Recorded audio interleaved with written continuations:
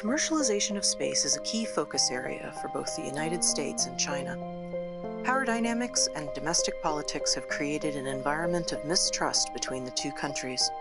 As the global commercial space sector continues to develop, the decisions these two countries make will have significant implications for the rest of the industry.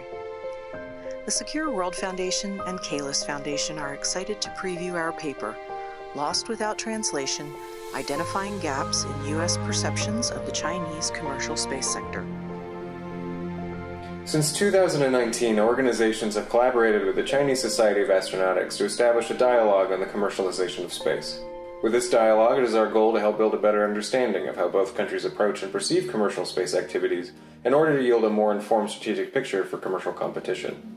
It may also help to identify areas in which both countries have shared interests in developing a domain conducive to commercial activity despite the overall competitive relationship. While the U.S. remains the most space-capable country across all dimensions, China is rapidly increasing and developing capabilities in all aspects of space activities. In recent years, Chinese commercial space activities have increased in scope, scale, number of companies, and amount of investment capital. Both countries consider the other in their strategic decision-making, but there are significant gaps in understanding between stakeholders on their respective goals, positions, and approaches to commercial space development. As this occurs, the potential for misunderstanding and misrepresentation exists. These obscurities limit the ability of commercial space stakeholders in both countries to fully navigate and participate in the emerging global space economy. SWF and Kalis perceived a need to introduce nuance into this discussion. 15 interviews with professionals across the U.S. commercial space industry provide a glimpse into perceptions, concerns, and questions about the potential impacts of China's space activities on their business realities. We found both openness and skepticism within U.S. commercial space stakeholders to the idea that there might be such thing as a Chinese commercial space sector.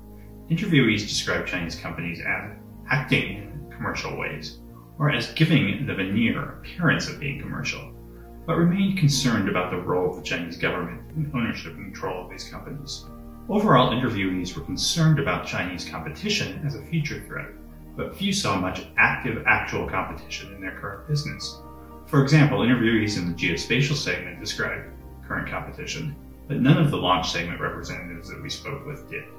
Most interviewees expressed a general idea of being open to, or even welcoming Chinese competition, but looked for that to be under fair or at least defined terms. These interviewee perspectives were compared to an investigation of research, analysis, and discourse on Chinese commercial space dynamics in order to identify significant gaps in understanding. At the most basic level, interviewees we spoke to wanted to know who their competition will be, what resources they'll have, and what rules they'll operate by. The answers to these questions are important, but answering them is not easy, as the Chinese commercial space ecosystem is far more complex than is widely recognized and is rapidly evolving. Multiple U.S. stakeholders perceive that they were at a comparative disadvantage in terms of central government support, access to funding, and long-term vision. However, in many cases the opposite may be true. There's compelling evidence of a growing private Chinese commercial sector that is still finding its footing and carving out its place in both the Chinese and the global space ecosystems.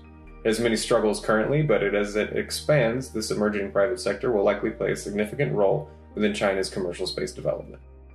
We firmly suggest that this area be monitored more closely so that the policy and business community can have more nuanced and accurate information about the global commercial space ecosystem. This research shows that there's a clear need for further efforts to better understand the nature of commercial space activities in China.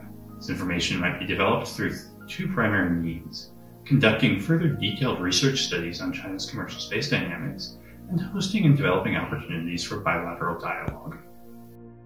In order to develop this improved understanding, we suggest 4 research questions through which future competition between the US and Chinese space industries might be better understood. First, is there such a thing as a private space sector in China, and if so, how is commercial space defined in the Chinese context?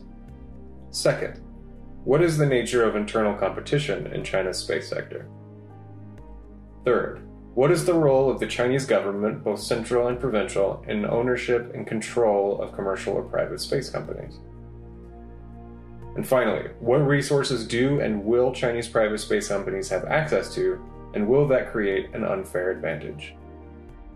This report will be available via the SWF and Kalis websites on February 18th. and we invite you to the discussion events we have planned.